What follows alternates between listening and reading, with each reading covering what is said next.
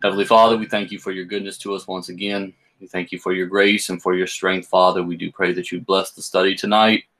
Pray, dear Father, dear God, that you would anoint it with the words that you have from heaven. We pray, dear God, that your very Spirit, dear Lord, would give utterance, would give guidance, dear Father, dear God. Just pray, dear Lord, that you'll help, that you'll bless, dear Father. We're depending upon thee. And so, Father, dear God, we pray that you'll bless us as we try, dear Father, dear God, to impart the words of life by your help, dear God. So, Lord, we'll thank you for all that is accomplished, and we love you and we appreciate you. In Jesus' name, amen. Ezra, the 8th chapter tonight. Ezra, the 8th chapter.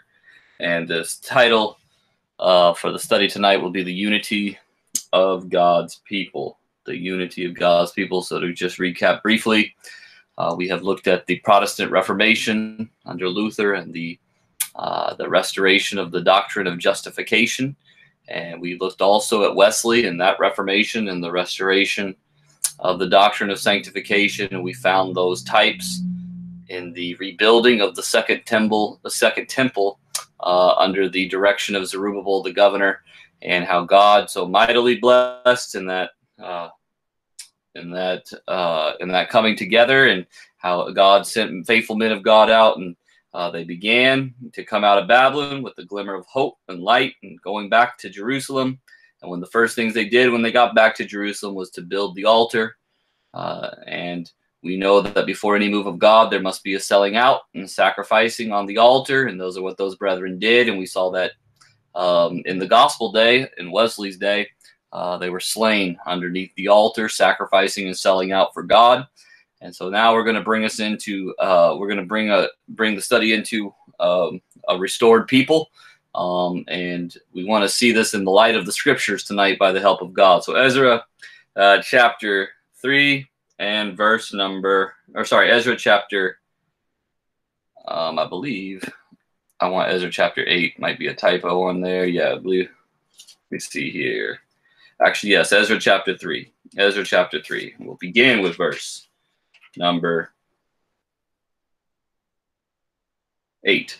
Now in the second year of their coming unto the house of God at Jerusalem, in the second month, Zerubbabel, the son of Shealtiel, and Jeshua, the son of Josadak, and the remnant of their brethren, the priests and the Levites, and all they that were come out of the captivity unto Jerusalem, and appointed the Levites from 20 years old and upward to set forward the work of the house of the Lord.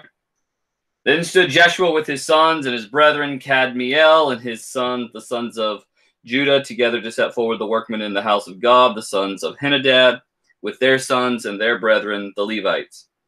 And when the builders laid the foundation of the temple of the Lord, they set the priests in their apparel with trumpets, and the Levites, the sons of Asaph, with cymbals, to praise the Lord after the ordinance of David, king of Israel. And they sang together by course in praising and giving thanks unto the Lord, because he is good, for his mercy endureth forever toward Israel. And all the people shouted with a great shout when they praised the Lord, because the foundation of the house of the Lord was laid. But many of the priests and Levites and chief of the fathers, who were ancient men, that had seen the first house when the foundation of this house was laid before their eyes, wept with a loud voice, and many shouted aloud for joy, so that the people could not discern the noise of the shout of joy from the noise of the weeping of the people. For the people shouted with a loud shout, and the noise was heard afar off. I want us to draw a few points here. The remnant of the brethren. So God had a remnant. He had a faithful remnant that would rise up and would begin building according to the pattern. And we see that they built a foundation according to the pattern, because there were some elders there that recognized that when the foundation was laid, they recognized that as being similar to the foundation or to the temple that was laid under Solomon. And so they had built it similar, or they had built it in a similar fashion to the other temple. And that's how you got to build. You got to go back to the pattern.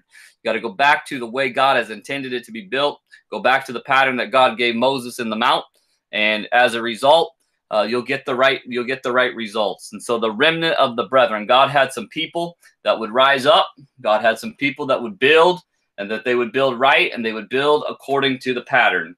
In verse number 9, we see that the sons of Judah together, they were together, they were unified, they worked in a unified fashion to build the temple. And you can only build with people who have the same mind. You cannot build with people who are have 3 or 4 different ideas about how something should be built. God is only going to accept the people who are striving together with one mind for the faith of the gospel. You have to have a togetherness, and it's not a togetherness that can just be manufactured. It's not a togetherness that can be worked up.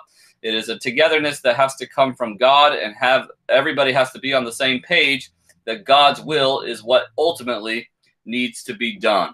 And we also see that the builders laid the foundation. Now let's go over to Ephesians chapter 2 quickly and just draw a thought from this. We want to work more with the gospel day as we get into this evening time part of the message.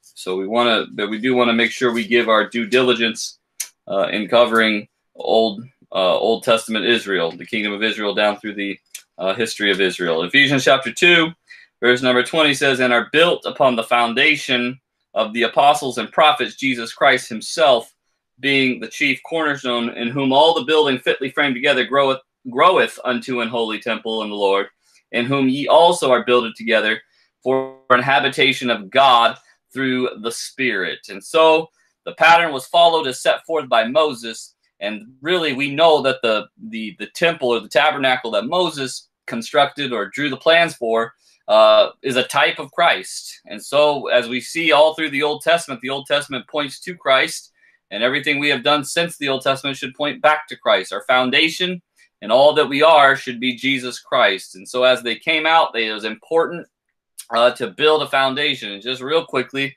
because we don't have time to get into it as much, but when the 5th trumpet sounded, it says they opened up the bottomless pit. Well, what makes it bottomless? Well, there's no foundation. And whatever does not have a foundation will sink deeper and lower and will become something that is never what God intended. And so it is important, if you're going to build the house of God, if you're going to build the kingdom of God, that you lay the foundation right, that you have the right foundation, and that you have the right materials wherewith to build. And so we see, as it was written in Ezra chapter 3, verse number 2, it says, as it is written in the law of Moses, the man of God. They went back to the pattern, and when they went back to the pattern, God began to bless them. We also see some trumpets. We see that when the foundation was laid, the priests had some trumpets. They had some cymbals. So we look at verse number 10. It says, "And when the builders laid the foundation of the temple of the Lord, they set the priests in their apparel with trumpets, and the Levites, the sons of Asaph, with cymbals to praise the Lord after the ordinance of David, king of Israel." And so I want you to compare that, or possibly, or more like contrast that with Psalms 137, when it says they had to hang their harps on the willow trees when they remembered Zion, because you can't sing the Lord's song when you're in Zion. These people finally had something to shout about. Finally had something. They had a message they could rejoice in. The people shouted with a great shout when they praised the Lord, because the foundation of the house of the Lord was laid. And so they finally had a message, and they finally had something wherewith they could shout about. Why were they shouting? Because the temple was being restored, and not just being restored, not just building a temple, but the temple was being restored to the primitive glory, or to the glory of the morning time. They were building according to the pattern of the original. However, no matter how glorious that is, and there was, as we see, the people could not discern the noise of the shout of joy from the noise of the weeping. Some were weeping because they remembered the previous temple. Some were shouting because they were so overwhelmed with joy. And this thing seems to be going along so beautifully. Amen. And the people of God are coming together. They have left Babylon. They've constructed the altar. They have built the foundation. They are getting back to the pattern. The trumpets are going forth. People are praising the Lord. Those that it was beginning to resemble It was beginning to resemble the previous house, the Solomon's temple. It had the similarities, and it was being built according to the pattern. Amen. And as a result, they had something to shout about. But the devil is never going to let any move for God go unchecked. And so anytime there is a move for God, there will be some some opposition. And so there were adversaries to the construction. So I want us to get the picture, though, tonight, that the foundation was laid, and this thing seems to be moving in the right direction. Amen. It seems like very shortly the temple will be constructed. Amen. And this thing's just going to go on gloriously. Amen. But if we go to the next chapter, Ezra chapter 4, verse number 1, it says, "Now when the adversaries of Judah and Benjamin heard that the children of captivity builded the temple unto the Lord God of Israel, then they wanted to come too. Then they came to Zerubbabel and to the chief of the fathers, and said unto them, Let us build with you, for we seek your God as ye do, and we do sacrifice unto him since the days of Esarhaddon, king of Assur, which brought us up hither." And so I just want to stop right there for a moment. These can be deceptive spirits. And these brethren were coming to Zerubbabel telling him, look, we're exactly the same as you. You can let us take part. You can let us engage in the work with you. We want to help you. We want to be a part of you. We want to be with you. And as a result, they're not satisfied. They are not satisfied that these exclusive individuals are out here building the temple, and this is the new exciting thing going on. They want a part of it as well. They actually don't tell the truth here, and we're going to study it a little bit tonight. It says, "And we do sacrifice unto him," or sorry, let's go up a little bit. "Let us build with you, for we seek your God as ye do." We seek God too. We love God too. We want to worship God too. But we ourselves together will build unto the Lord God of Israel, and we sacrifice unto him since the days of Esarhaddon, king of Assur, which brought us up hither. So let's study a little bit. How did they get there? How did they get there? All right, what are they doing in the kingdom of Israel if these are not Israelites? All right, if these are not Israelites. So let's go and study this. I believe it's 2 Kings 17. Let's go over to 2 Kings chapter 17. I didn't write that on the PowerPoint, but it's 2 Kings chapter 17 that we want for our thought, or to get the thought from the study tonight.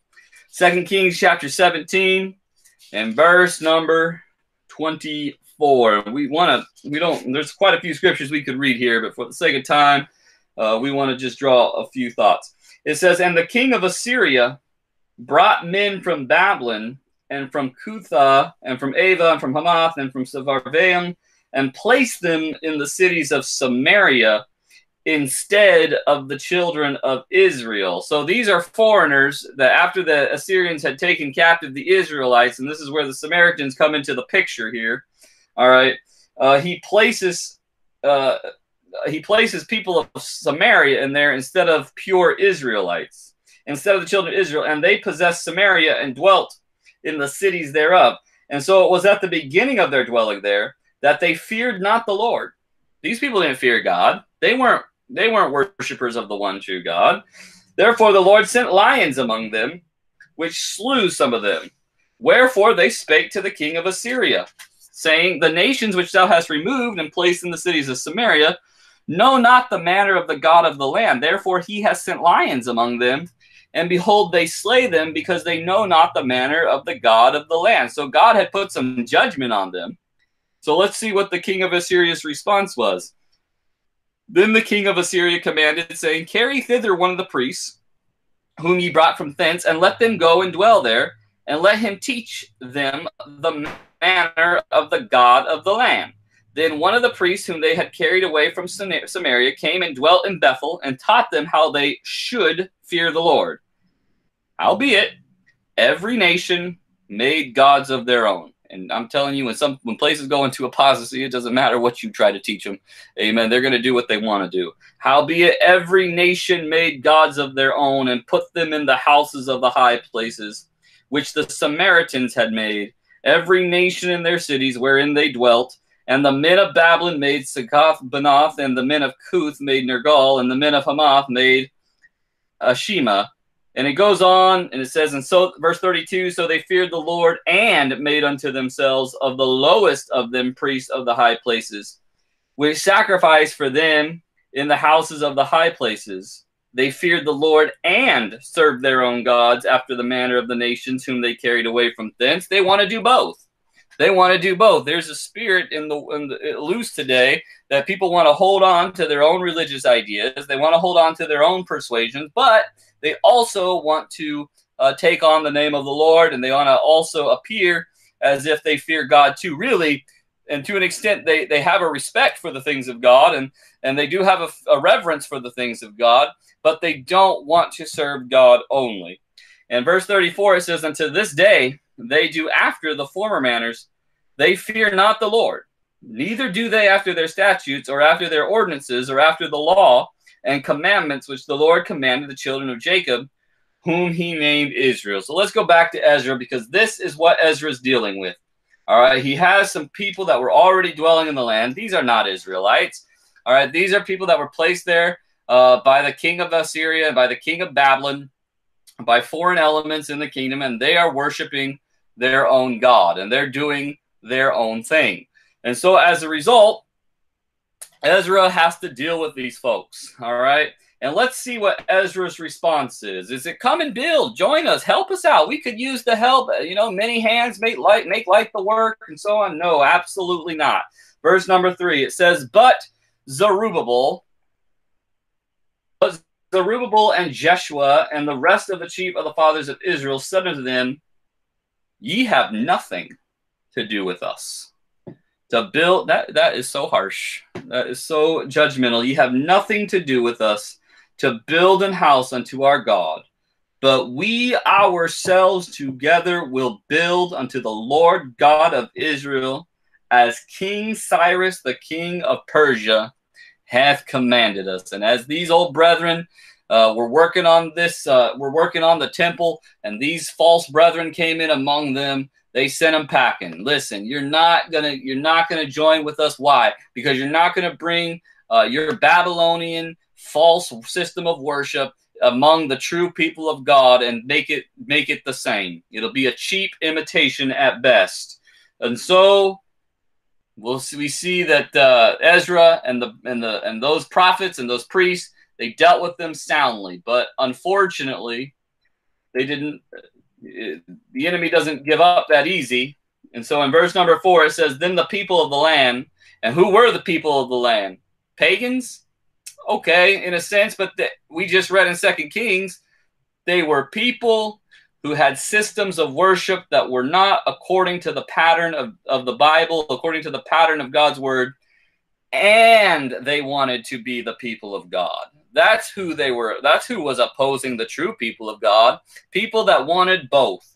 Then the people of the land weakened the hands of the people of Judah and troubled them in building. And what did they do? They hired counselors against them to frustrate their purpose all the days of Cyrus, king of Persia, even until the reign of Darius, king of Persia. And anytime there is a move of God, there will be stiff opposition. It says in verse number 6, and in the reign of Ahasuerus, in the beginning of his reign, wrote they unto him an accusation against the inhabitants of Judah and Jerusalem. So they go to Ezra, they ask to build, and Ezra keeps the camp clean. He says, we're going to be a separate and distinct people. We're going to be a unified people, and we're going to keep it that way. But these Babylonian leaders would frustrate the people of God, and they would get to them eventually. And we go down to Ezra chapter 4, in verse number 23, it says, now, when the copy of King Artaxerxes' letter was read before Rehum and Shimshai the scribe and their companions, they went up in haste to Jerusalem unto the Jews and made them to cease by force and power. All right. Then ceased the work of the house of God, which is at Jerusalem. So it ceased unto the second year of the reign of Darius, king of Persia. I want us to actually draw, I actually want to draw just a few thoughts here. Religious people will oppose more in our time than overt sinners ever will. It will be, the religious people will line up the most against the true. And I would say in our time, it's going to be folks that call themselves Church of God who will line up the most against the true. Religious leadership will play politics to thwart the building of the kingdom of God, and that's exactly what happened. That's exactly what happened here. There was some political maneuvers made in order to get the king to decree that they should stop building. Now, there's a couple things we should notice here. So the people of God did cease to build, and they did stop, and they capitulate, and they content themselves with building up their livelihood. So because they felt that I guess they felt their hand was forced, so to speak. All right, and I say I guess, and I'll say why in just a moment. But they felt because to a degree their hand was forced that they might as well just go about business as usual. And so we'll study this a little later when we get to the apostasy of the sixth seal in a little more detail. But they build up their homes and their gardens and their schools, and they just make a nice life for themselves because, hey, after all, we're not allowed to go and to build up the kingdom of God. And so they capitulated. There was no real burden. I don't see any real burden in this chapter where the people of God right after this get down on their face before God and begin to rot before God and say, God, help us, and we're going to build anyways, and we want to go forward. They basically just allow it to happen. The prophets, so this is why I say that I don't believe it was God's will for them to leave off building, and I don't believe that they were without a choice. And the reason being, and we'll study this a little later, but Haggai and Zechariah does not put the blame on the government for why the temple was not being built. But when they came along to preach and begin to stir up the people, all right, he puts the blame on the people of God. And he holds them responsible because at the end of the day, God is greater than any decree of man. And whenever the church begins to capitulate and adhere to the decrees of men, we're in a world of trouble. When we are no longer letting the Holy Ghost rule and govern the church, we are going to be in a world of hurt. And so eventually this work ceased. It started off so glorious. Oh, they're shouting. The foundation was built, and then some politics get played, and some political maneuvers are made, and some religious leadership that was opposed to the people of God begin to diplomatically negotiate a settlement with the king of Persia to cause the people of God to cease to build. And there, that's where that foundation would sit for about 16 years. That foundation would just sit there, and there was no building going on. But what were the people of God doing? They were building their houses. They were getting their jobs and their careers, and they were sending their children to school, and they were making sure that their gardens were well kept. And so, as a result, the kingdom of God and the work of God suffered. And so that's actually where we'll leave. We'll leave off this part and we're going to jump over and look at the parallel in Revelation. Revelation chapter 6. Revelation chapter 6. Verse number 12 tonight. Revelation 6, we'll begin with verse number 12. Looking at the parallel to this time in the restoration of the kingdom of Israel. We've come a long way. Started off with Samuel and John the Baptist, and tonight we are looking at the restoration of the people of God coming out of papalism and Protestantism. Revelation chapter 6, verse number 12. And I beheld when he had opened the sixth seal, and lo, there was a great earthquake, and the sun became black as sackcloth of hair, and the moon became as blood, and the stars of heaven fell unto the earth, even as a fig tree casteth her untimely figs when she is shaken of a mighty wind. And the heaven departed as a scroll when it is rolled together, and every mountain and island were moved out of their places. And the kings of the earth, and the great men, and the rich men, and the chief captains, and the mighty men, and every bondman, and every free man hid themselves in the dens and in the rocks of the mountains, and said to the mountains and rocks, fall on us, and hide us from the face of him that sitteth on the throne, and from the wrath of the Lamb. For the great day of his wrath is come, and who shall be able to stand? We want to take this piece by piece. We want to look at that sun. We'll talk about the earthquake in a little bit. So there are 3 earthquakes in the book of Revelation. To put those in the proper time period, there's an earthquake in the morning time, there's an earthquake in the 6th seal, and there's an earthquake in the 7th seal. So technically 1 earthquake in the morning time, 2 earthquakes in the evening time. And the evening time being comprised of the 6th and 7th dispensations of the gospel day. The morning time shook the then known world, and the 6th seal did the same. And I think sometimes if we're not well abreast with our history books, we kind of underestimate the job that those 6th seal brethren did. But the gospel truly did go into all the world. The gospel trumpet was in multiple nations, going into Russia, to India, to the Asian countries, through Europe, down into South America. It was going all across the world. This gospel was shaking up denominationalism. Even secular books speak of D.S. Warner. It is not just Church of God books that speak of D.S. Warner as a reformer, but there are even secular books from that time that knew of D.S. Warner, definitely knew who he was.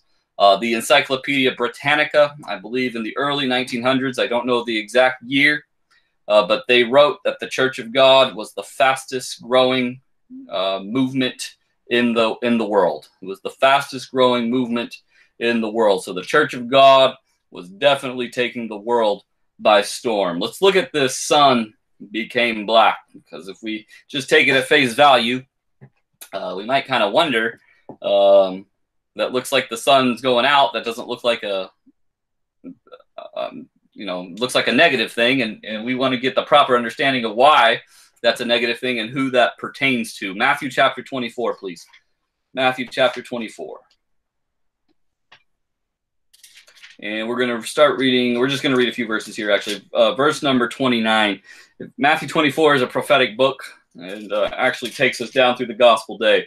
And we'll notice that the language here in Matthew 24 is very similar to the language that we just read in Revelation chapter 6. Verse number 29, immediately after the tribulation of those days shall the sun be darkened, or meaning after the days of the long night of papalism and Protestantism, or the long apostasy. Of those days shall the sun be darkened, and the moon shall not give her light, and the stars shall fall from heaven, and the powers of the heavens shall be shaken. Sounds very similar to Revelation 6, verse number 12. And then shall appear the sign of the Son of Man in heaven, and then all the tribes of the earth mourn. And they shall see the Son of Man coming in the clouds of heaven with power and great glory. This is not talking about the end of the world. We'll explain in a moment. And he shall send his angels with a great sound of a trumpet, and they shall gather together his elect from the 4 winds, from one end of heaven to the other. There's no need for gathering at the end of the world. All right. By that time, there's no need to send angels into to gather his elect from the 4 winds. When God splits the clouds, it'll be final, and there'll be no time to be gathering, and there'll be no need for a ministry to go out and gather. That time is now. We are in preliminary judgment. We are in that time at this very moment. Let's go over to Revelation 15. We'll tie this all in with Matthew 24. But Revelation 15, verse number 1 says, and I saw another sign in heaven, great and marvelous. 7 angels having the 7 last plagues, for in them is filled up the wrath of God. And these plagues would tie into Matthew chapter 24 when he says the signs of the Son of Man in heaven. All right, and Revelation chapter 6 as well. All right, so we see these scriptures have very similar language. We know that the evening light ministry was a vial ministry, and we know that vials, if we were to interpret them as the judgments of God and the plagues, and the vials coordinate one with the other. All right, this is a picture, when the sixth seal opens, this is a picture of the evening light ministry, and the evening light ministry having those plagues in their hand. This is a ministry with a special message. And if we were to go back and look at the plagues, what was the central message that surrounded all that transpired with the plagues? What was Moses demanding of Pharaoh? To let the people of God go. To let the people of God go. What was the message of the sixth seal? The same. To let God's people go. And I don't want to get ahead of myself, but I will. The message of the seventh seal ministry is the same. To let the people of God go. And that should be our prayer, and that should be our aim, that God will give his people their freedom. Amen. To worship God in spirit and in truth. All right. What was the message of the sixth seal? It was to come out of her. And those that refused to come out, that sun, the light they once had, some of them had light on justification. We saw some of them had light on sanctification. In fact, under Wesley's era, the scripture says that 2/3 of the light shone. But when 3/3 light came, when the light came by this ministry to let the people of God go, and people decided to stay in Babylon, they decided to stay in bondage, they decided to stay where they were because their grandfather went to the Methodist church, because their name was on the roll book, because they were baptized in that location. So for whatever reason, for convenience sake, for sentiment's sake, for family's sake, whatever it was, for those who decided to stay, they went into darkness. God rejected them. They were judged. Those people were judged. Those souls were judged as walking against light, and to them it became sin. You do not play with light. You do not play with God. When God begins to reveal things, when God begins to show things, amen, when God, amen, is beginning to shine light on the false systems of men, and people refuse to walk in that light, and people refuse to obey that light, God will judge it. God will judge it, and you will go into darkness. Amen. The light that you once had, amen, you will go into darkness. Let's study on here. In Matthew 24, we see the, actually, I believe Revelation 6 here. And in Matthew 24, we see this phraseology, and all the tribes of the earth shall mourn. I can't find the exact scripture I want right now. I'll look it up and put it out there. But all the tribes of the earth shall mourn. All the tribes of the earth mourn. Earth and religion does not like the truth poured out on them. And that's all the sixth seal brethren had. That's all the sixth seal brethren had. And in Matthew 24, it says, he shall send his angels. Amen. And God sent his ministry in this time. God began to send his ministry. Amen. And he sent his angels, amen, to gather. Amen. And where were they gathering from? Amen. The four winds of the earth. Amen. So the scripture we're referencing there, Matthew 24, verse 30, the tribes of the earth mourn, and they shall see the Son of Man coming in the clouds of heaven with power and great glory, and he shall send his angels. That Jesus Christ, the Son of God, anointed his ministry with a great sound of a trumpet. We saw the trumpets in literal Israel when we were studying back there at the foundation. We see when the sixth seal brethren began to take a stand, they got a message. They have trumpets, and they are gathering. It's a gathering message. It's a come out of her message. Amen. From the four winds, from one end of heaven to the other. So when we see the sixth seal open, we see three things occur. We see a great earthquake, or three things we want to discuss tonight. Great earthquake, we see the sun is darkened, and we see the moon is turned to blood. Amen. Let's deal with the let's deal with this message first. We kind of got ahead of ourselves dealing with the sun.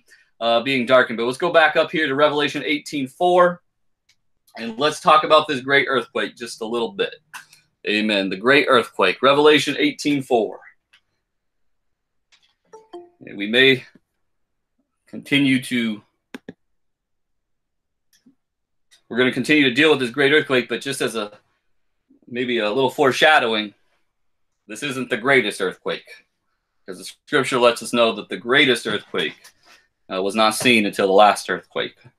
Amen. And I challenge any minister in this country, you tell me when that happened. Amen. You want to tell me that the greatest earthquake of all has already occurred? I'd like to know when. All right. Revelation chapter 18, verse number 4 says, "And I heard another voice from heaven saying, Come out of her, my people, that ye be not partakers of her sins, and that ye receive not of her plagues." So the message of the sixth seal was to come out of her, my people, because you're in jeopardy of becoming a sinner if you stay down there, because God's light has come. And this is a message of God gathering his people. It is a gathering together. It is the unity of God's people. One of the biggest dangers that D.S. Warner had to deal with, that people challenged D.S. Warner and those six seal brethren had to deal with, was how to avoid becoming a sect themselves. And so one of the things that they said is that we are anti-sectarianism, and you're not careful, you can just become the anti-sect sect. I'm just against sects, other sectarians, other groups, and this, that, and the other. All right, but what the essence of Warner's message is this: is that if you are saved and if you are sanctified, we should not be divided up into these different groups and into these different places by creeds of men. Things that are not founded in the Bible, by the Bible, doesn't mean anything goes. All right, that you can just do whatever you want. But if it's not in the Bible, we have to sacrifice it at the altar of truth, and we have to forsake it. Amen. And come together with all of God's people. And to not do so, you're in jeopardy of being out of order with God. Let's talk a little bit about these four winds where the angels were sent to gather. Matthew 24:31 talks about the four winds. Ephesians 4:4, real quickly. Ephesians 4:4 says, "There is one body and one spirit, even as ye are called in one hope of your calling." All right. So God's intention has always been for God's people to be gathered together. However, false systems of religion have divided God's people up. We won't turn there, but Revelation 17:15 talks about the waters being people. Isaiah chapter 57 verse 20 says the wicked are as the troubled sea. Waters and sea are not a depiction of God's people. Amen. They're not a depiction of God's people. What do these four winds represent? It's where God's people have been scattered. It's where they've been tossed about. Amen. Because God's people are to be one. And so the six seal brethren came with a message to undo that. Amen. To call God's people back together. God was calling out of all these different places where God's people had been scattered all over the place, been tossed about with every wind of doctrine. God was calling out of paganism, which was the message of repentance. Amen. Papalism and Protestantism. His people that were bound up in these religious systems of men that did not have their freedom to worship God aright, God began to send a ministry that would call them out. Continue on with this earthquake. The first earthquake took place in Revelation 8:5 on the day of Pentecost, and the fire of the Holy Ghost fell. We see the altar is Christ, and we see that they erected the altar when they came up out of Babylon there in Ezra. We see also under the Protestant age, under the fifth seal, there were souls that were slain underneath the altar. They were praying for God to bring his people together. We discussed that last week, and we see a second earthquake in Revelation 6:12. What does an earthquake do? Well, it's a shaking time. Things get upset. They get broken loose. The earth is shaken up, and as a result, things get rearranged. And if you're a real saint of God, you should be able to shout while that's happening. Amen. And if you're not, you're probably going to be looking for the rocks in the caves to hide you. Amen. From the judgments of God that are falling. The sixth seal earthquake saw a mighty unleashing and manifestation of truth and the word. They preached the one church, and that message sounded totally different than anything preached in the dark. I should say than anything preached in the dark and cloudy day. And so a lot of people, they weren't really willing to embrace it because it wasn't something they had really heard before, because their ears had not been accustomed to hearing what the Spirit of God was saying. They had been accustomed to following something other than God, and so that message was harsh and offensive to many. We're not going to turn to these scriptures, but if you'd like to study the earthquake in the Bible and what earthquakes do, you'll see it in Joel 3:16 and 17. Exodus 19 and 20 talks about when God spoke on Mount Sinai and his voice shook the earth. Hebrews 12 talks about you are not come unto that literal mountain, but you are come unto Mount Zion, which he said is a more fearful place than Mount Sinai, and talks about fear and quaking. I exceedingly fear and quake. Joel 2:10 and 11 talks about the earth shall quake. That lines up succinctly with Revelation chapter 6:12 through 17. The earth represents people, and truth always will shake people. And again, those references in Hebrews chapter 12, 27 through 28, we know that we have, the 2 Corinthians 4:7 says we have this treasure in earthen vessels. It's talking about individuals. And so when this sixth seal message came to come out of her, that was unfamiliar to people. That was not what they had been hearing down through the Dark Ages and even in through Protestantism. It was that you need to join a denomination. In fact, some people would get saved at a meeting, but then after the meeting, they'd ask you, well, you're going to become a Methodist, you're going to become a Baptist, basically where are you going to go? What denomination are you going to join up with? But these brethren came and said, listen, if you are saved, if you've been washed by the blood of the Lamb, you're already in the body of Christ, and there's no need to divide up the body of Christ into a thousand different groups. All right, let's go back to Revelation 6, and let's talk about these stars of heaven. The stars of heaven fell. In verse number 13, Revelation 6, verse number 13, talks about the stars of heaven fell. We're going to come back again to the sun and the moon. Revelation 6:13 talks about the stars of heaven fell. Why'd they fall? Because they were shaken. They got shaken off. They were shaken by the wind. Amen. Acts 2, verses 2 and 4 talks about the Holy Ghost as a mighty rushing wind. Those brethren were preaching under the power of the Holy Ghost, and it was shaking heaven and earth. Amen. And the scriptures talk about not only will I shake the earth, I will shake heaven and earth. God was shaking everywhere. Amen. And things were beginning to loosen up and be broken up and be rearranged. Amen. And stars, amen, that once held the light. They had the light on salvation. They had the light of justification, the light of sanctification, but they refused to walk in the light of the unity of God's people. And those stars that were once shining so bright, they fell.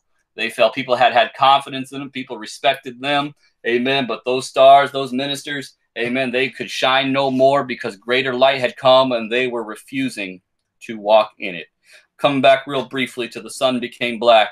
When Jesus came, he ushered in a new day. We know that the Old Testament talks about the lesser light being the moon and the greater light being the sun. And if you were to go study Genesis chapter 1, you know that the evening preceded the morning. And so the light of the moon preceded the light of the sun. And you can see those in Malachi chapter 4, verse 2. And we won't turn there. Neither will we turn to Revelation 22:16. Amen. But both of those reference Jesus Christ bringing in a new day. And we know that the woman was clothed with the sun, ushering in the New Testament church, or the light of the New Testament church, or the New Testament covenant. The sun became black darkness of death, spiritual death came when the message of the one church came. And we talked about that just a few minutes ago. And the moon also became blood.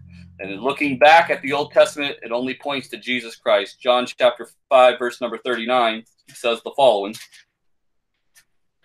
says, search the scriptures, for in them ye think ye have eternal life, and they are they which testify of me. He's telling them, search the Old Testament because those scriptures testify of me. Amen. So the Old Testament pointed to Jesus Christ, and it pointed them back to the blood of Jesus Christ. Amen. And when the message of the church came out, people who did not accept it, they did not backslide outwardly. They did not cease to profess to have the blood. They didn't cease to profess to be Christians. Amen. But they apostatized. They kept professing. They kept saying they were God's people, even though light had come. They walked against light. And this is going to be the sad demise of many people around the Church of God. Instead of just taking down their sign, and saying that they don't have it anymore, they're going to keep claiming something that they do not have.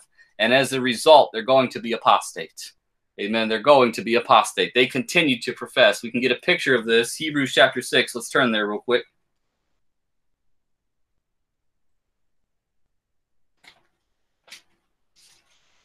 Hebrews chapter 6, verse number 6 says, if they shall fall away, to renew them again unto repentance. Sorry, let's go up. For it is impossible, verse 4, for it is impossible for those who were once enlightened and have tasted of the heavenly gift. This isn't talking about backsliders here. Let's get the picture.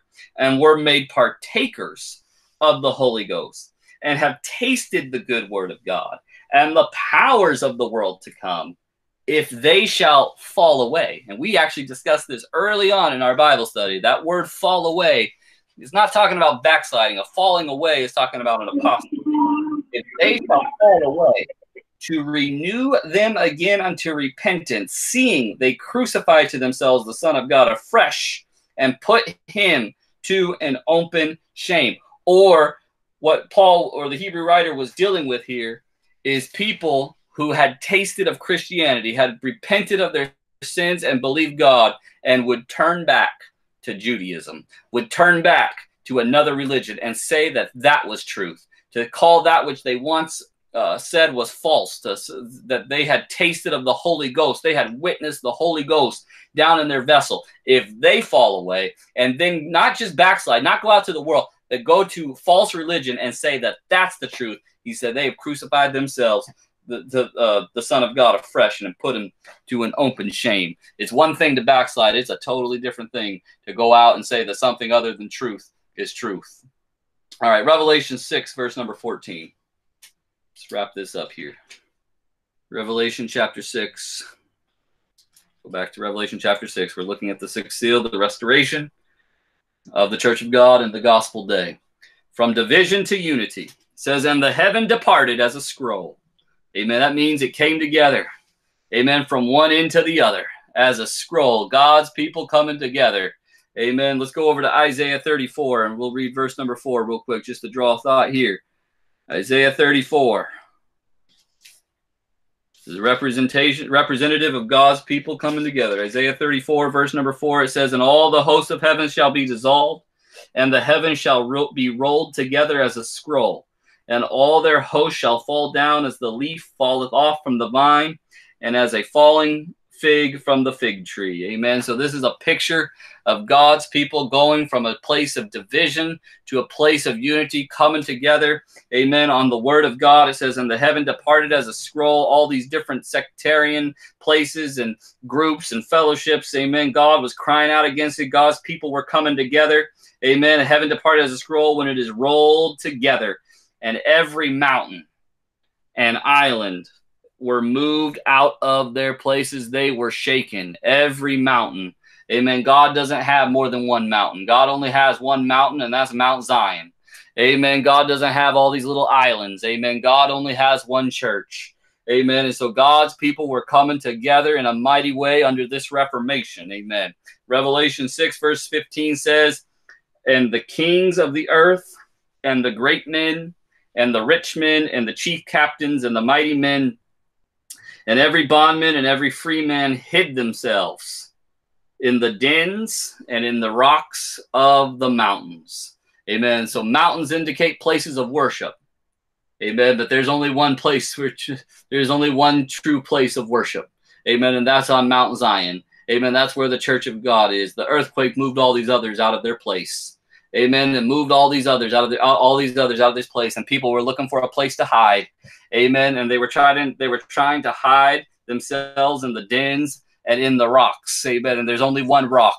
Amen. And that's Christ Jesus. Amen. They were trying to hide in these various man-made religions, trying to hide in their creeds, trying to hide in their history, trying to hide in their rites and their rituals and their ordinances and their forms. Amen. But when truth came, it began, amen, to expose those things. Amen. And they were looking for a place, amen, to hide because they didn't want to come out and take a stand for the truth. They'd rather say to the mountains and rocks, fall on us, hide us keep us. Amen. They're looking for refuge in these places of religion. Amen. And so the Bible says in verse 16, it said, to the mountains and rocks fall on us and hide us from the face of him that sitteth on the throne and from the wrath of the Lamb. What did these six-sealed brethren have? These were a vile ministry. Amen. They had judgment. They had judgment. And verse 17 says, for the great day of his wrath is come, and who shall be able to stand? And they began to keep going. It wasn't good enough just for these rocks and mountains to keep covering them. They went hunting for them. Amen. God's ministry, amen, they can be fishers or they can be hunters. In Mark, the first chapter, verse 17, he said, follow me, and I shall make you fishers of men. But we also know that God's ministry is supposed to be some hunters, and they're going to have to go into these rocks and these caves. Amen. And they're going to have to get some people out of there. Jeremiah 16:16. Let's draw that thought here. Amen. God is sending forth his ministry to hunt some people up out of Babylon. Amen. Jeremiah 16, verse 16 says, behold, I will send them for many fishers, saith the Lord, and they shall fish them. And after will I send for many hunters, and they shall hunt them from every mountain and from every hill and out of the holes of the rocks. Amen. They're trying to hide. People were trying to hide in these earthen systems of religion. Amen. But God was sending forth his ministry, sending forth his angels to gather his elect. Amen. To get them out of there. Amen. And amen. To bring them to Mount Zion, to a place of safety. Amen. The judgment was coming down under the sixth seal. Amen. And people were rejoicing in it. Amen. This is the time of preliminary judgment. That's why God sends forth a judgment ministry, trying to prepare his people for his coming. Amen. And we are in that time of preliminary judgment, the wrath of the Lamb. Amen. The evening time ministry in both parts, the sixth and the seventh seal, were a vile ministry, and a ministry that is trying to prepare the people of God for the second coming of Christ. Amen. We appreciate your attention tonight to the Word of God. That's what we have. Next week, we'll go into a little bit more the end of the sixth seal and work our way into the seventh, as this series will be coming to a close shortly. Maybe one or two more, and we'll be through with this series. Amen. And we appreciate God, how he's been helping us and blessing us through it. And we just ask that God would continue to enlighten our minds and that we continue to study. If there's any comments or questions, as always, you're at liberty to make them known at this time. May God bless you this evening.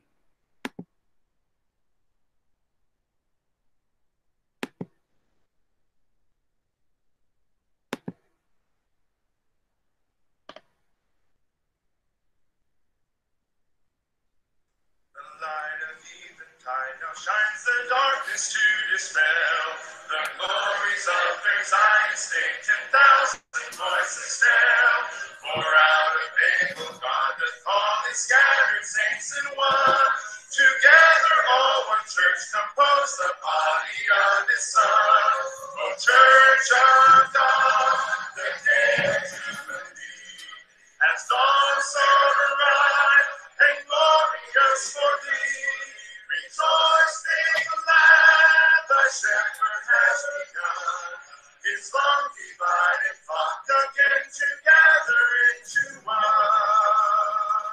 The Bible is our rule of faith in Christ alone is Lord.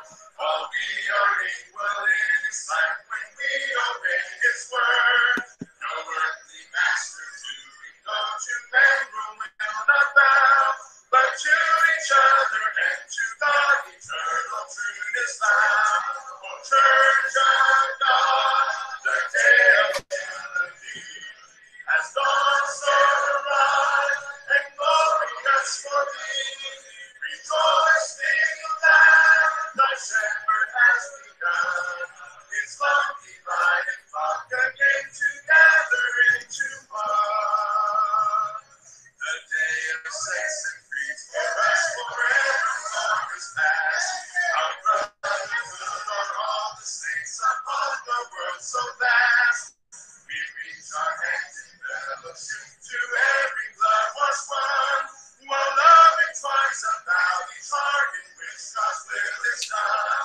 O Church of God, the day of Jubilee has dawned, so bright and glorious for thee. Rejoice in the land, thy shepherd has begun.